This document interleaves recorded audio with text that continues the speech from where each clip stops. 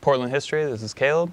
I was going to call it quits after this last show we had, but my main goal now is to follow through, keep capturing these buildings and these homes being torn down, and connecting more with the community. Today we're at Libby's house. Libby's neighbors and her gardener got to show us photos. Both ladies brought film, photos, and slides. Elizabeth had probably 20 to 25 photos of old ghost signs around Portland, northwest downtown, kind of before the Pearl was souped up. It was nice to see something I've never got to see. And then Christine was a photographer in the 70s and 80s. Were you there when it was being torn down, or was that like a... I was there.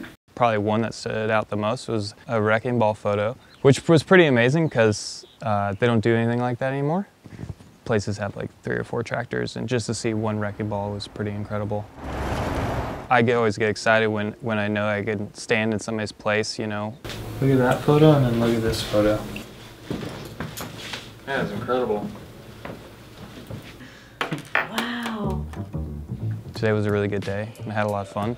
Excited to have this opportunity for people to pull these photos out, to get excited again. It keeps me going, but excited to get that opportunity to see something that's set, you know, in closets or in storage for so long. So I definitely appreciate that, and I thank them for that.